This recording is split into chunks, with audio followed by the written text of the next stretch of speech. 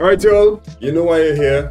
There's only one reason why you're here. You want to see the answers to the paper. Apparently, based on the reviews that I'm getting from folks on Instagram and whatnot, they said that the exam was cake. There were no crumbs left. That there was a slaughter. I don't know, but what we're going to do is we're going to find out how much of a slaughter it was. If you were eaten, were you the chef or were you the pot?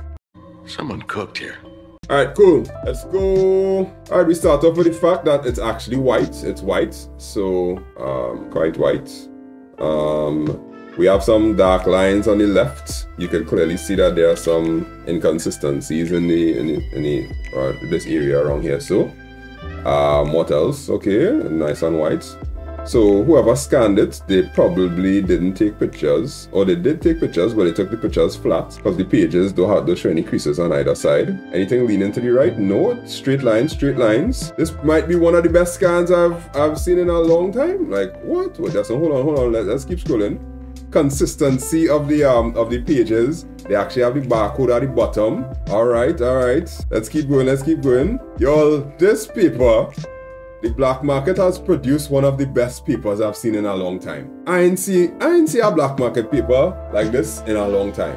This gets a proper 9.5 out of 10. The only reason is some little parts here faded on the side.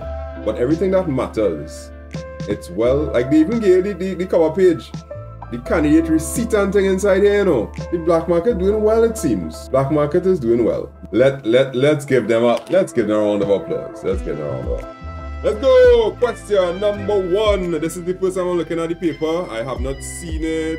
So, Connect Academy is an independent school that serves students at the secondary level. The school has embraced the use of technology to enhance the teaching and learning of the course content. Again, as I always tell you all, they always give you a scenario. So look at the scenario, understand the scenario, and make sure you answer to the scenario. Because they're not going to give you just definition questions out in the blue. The scenario questions must make sense. The answers must make sense based on the scenario. So let's go. So it's a school, key thing, and it serves students at the secondary level. So secondary level students, they will have different types of computers that they will need to use, right? The school has embraced the use of technology to enhance the teaching and learning of course content. So their goal as a school, that is secondary, to enhance teaching and learning of a course. So with that in mind, let's think of what the answer could be.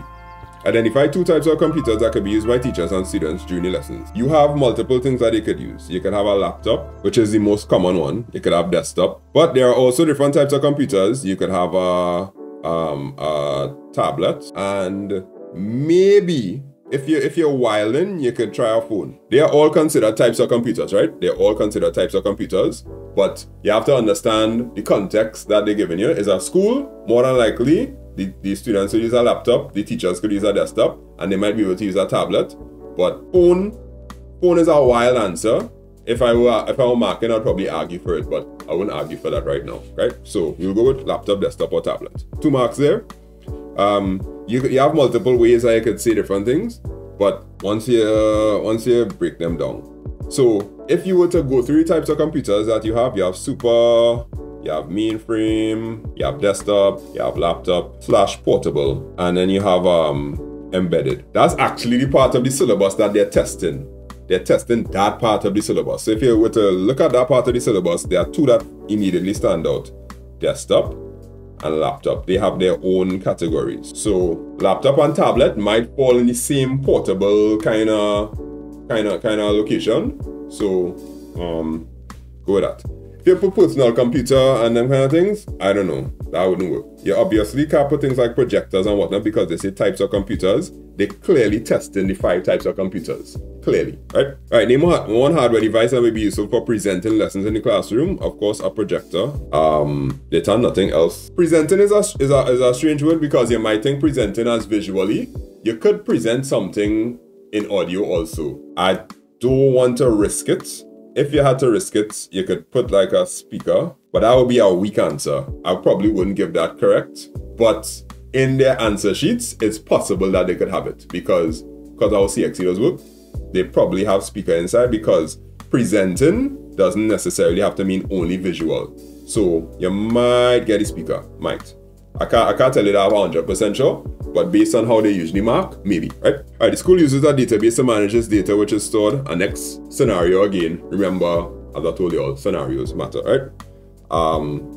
Somebody just said monitor. Yeah, you could put monitor or /TV.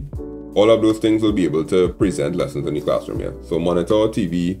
If you want to go be wild, you could say smart board. Anything that has a screen, that'll be more along the lines of your best answer. If you say speaker, it'll be a weaker answer, but I think it should be okay. It should be okay. All right, so the school uses a database to manage its data, which is stored on its local network.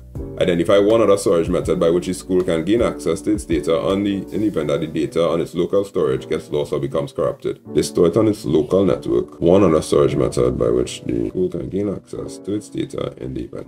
Now the school has to gain access to the data in case the data on its local storage. Okay. So they say that the school uses a database to manage the data which is stored on its local network. So there are two places that the data is stored.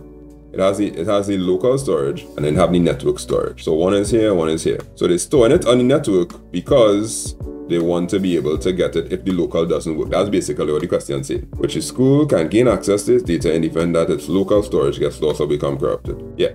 Right. So if your local storage not working properly, you're on to send it in the cloud. So cloud storage. Or you could have off-site backup. So you could have cloud storage, you could have an off-site backup, which will be like tape storage or something like that. Yeah, something along those lines. Because what they're saying is they have it stored locally. Locally mean it's stored on their computer, and they want to have a backup. They're already telling you they have a backup on their local network, so they want another one other storage method. So other one will be cloud or off-site backup. So we'll take that. Right? But that's a nice question. That's a nice question because I love the application questions because it actually shows the children who understand how IT works in the real world, other than students who just kind of memorize everything. The database question came in question 1. How nice? What is this?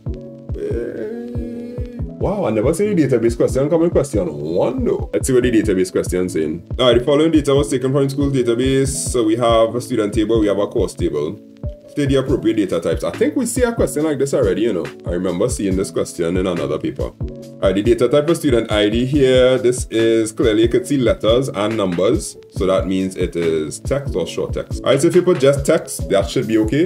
But there's a differentiation between short text and long text. Student is text, short text again. Short text. Age will be number. Grade level, number also. Some people just put like integer and what kind of thing, but when you're creating a database, there are some basic words that they use. It's just say short text. Because there's only short text and long text when you're creating a database. Anything else, that's up to the examiner to decide to accept that or not.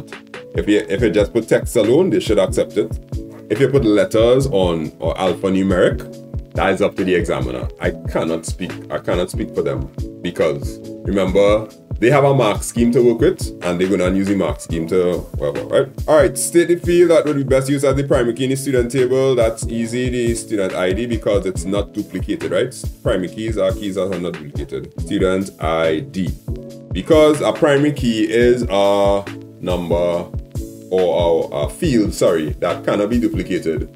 So that when you're searching for it, you'll be able to find it, right? Identify the field in the course table that can be used to link the... Yeah, this is exactly a question. I'm sure that this is an exact question that came like a few years ago. It's almost the exact same thing. Identify the field in the course table that can be used to link the course table and the student table and the name of the key given to the field. Identify the field in the course table that can be used to link the course table and student. So we want to go from course to student. So in the course table, you will take student ID and link it with student ID here, right? So in the course table, this will be our primary key here, primary key, and this will be our foreign key here. So we're trying to say that the course. Identify the field in the course table that can be used to link the course table and the student table and state the name of the key given to the field in the course table. Okay, so we're saying student ID, and this will be the foreign key because you're looking at it from the course table perspective. If you're looking at it from the course table perspective, that means you're looking at it as here. This is the primary key on top here, and this is the foreign key on top here, because the primary key is the one that is in the table that cannot be duplicated. And the foreign key, you could see that the foreign key may have duplicates like it's possible for the foreign key to have, even though they don't have any in this question, do they?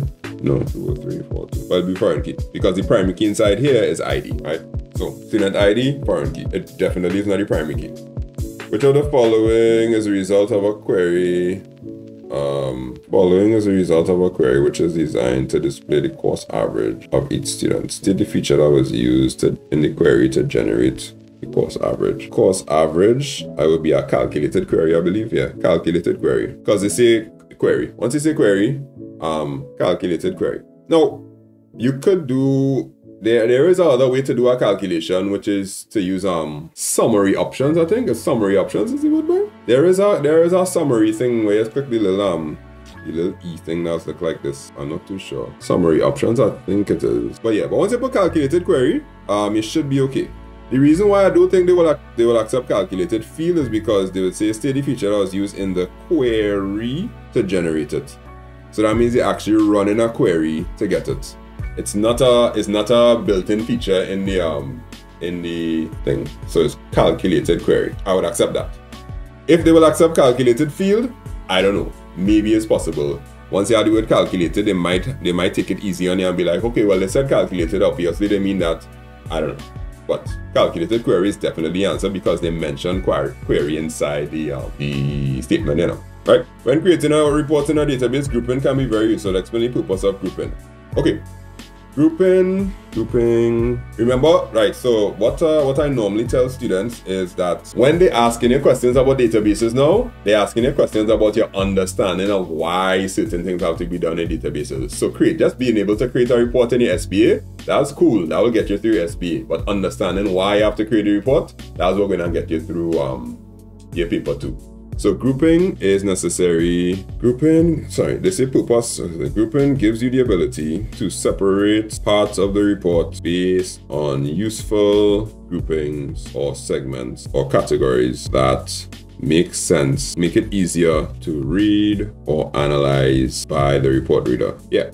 So the reason you group things, like let's say you have to do a report on males and females. You would do a report and you group it by gender, because you want to make sure that it's going to be easy to differentiate between the males and the females. Let's say it's pass or fail. You might want to group the report based on who passed or who failed. You might want to group the report, let me see, look at this one. You might want to group the report based on their age or grade level. Yeah, you might want to group by grade level because you want to see how each grade level accomplished it. So the goal is you're trying to make it easier for the person who is reading the report to understand what is taking place. So anything that has to do with understanding what is taking place, you should be okay making it simpler, making it more user-friendly, making it more readable, all those different things. That's your goal. That's the whole point of grouping in a report, or else the report will be useless. Alright, part E. The school recently held security workshops for both staff and students to heighten their awareness of security threats and practices. I love this question. This question is a real nice question. Like, honestly. Describe 2 ways by which staff can protect. I must say, CXC is getting better at asking questions. Like, when they started off with this new syllabus, it was horrible. But I must say, they're actually getting better. I think so. Right? Describe 2 ways by which staff can protect their computers and data from possible security threats. Okay. This is how staff could protect their computers, right? This is not about the school. So staff could have strong passwords. They said describe, so that means you have to describe it. You would say the password should have at least 8 characters, capitals, numbers, and special characters. Right, that's enough for 2 marks because remember this is 4 marks, so you're breaking that up into 2, right? 2 ways in staff could protect their computers and data from possible security threats. Now, possible security threats could be anything. Definitely, you want to have a password. Other security threats I could get would be they could encrypt their data. Yeah, encryption. They can encrypt their files so that even if it is stolen, they cannot be accessed. Right? So strong passwords, encryption should be okay. Other notable mentions will be antivirus, anti-malware, something along those lines. You could put a firewall. If you explain a firewall, that'll be block information because possible security threats could be anything. So It could be on the internet, but it could be physical. Security measures, antivirus, anti-malware, firewall, strong passwords, encryption. There are physical security measures, and then there are virtual logical security measures. So I think you could get physical too. You could like lock it in a room, and it could explain that. The lock and key one is a wild one though. This one kind of weak. I wouldn't recommend you try to do the lock and key one. No, that's not the strongest of the strong. So, but the examiners might take it. The examiners may take it. I can't say. 2 personal security measures students should take when they are online. You could check links, check URLs for authenticity. You could cross-reference with other websites. You could don't download links. Don't download links. Download files from unknown links. It's only 2 marks. I wrote three by mistake. Alright, each one of them could be individual. I think the syllabus has 4 things. Check for authenticity of URLs, check for references to other sites, don't download links, and yeah. I think they could accept plenty things. They could accept a lot of things. There are plenty ways I could say this. Yeah, we'll go with that, yeah. There are others, but those should be straightforward. Check for authenticity, check the URL, cross-reference with other sites, and don't download it. Alright, first question. I would say first question was cake. First question was cake. I believe so.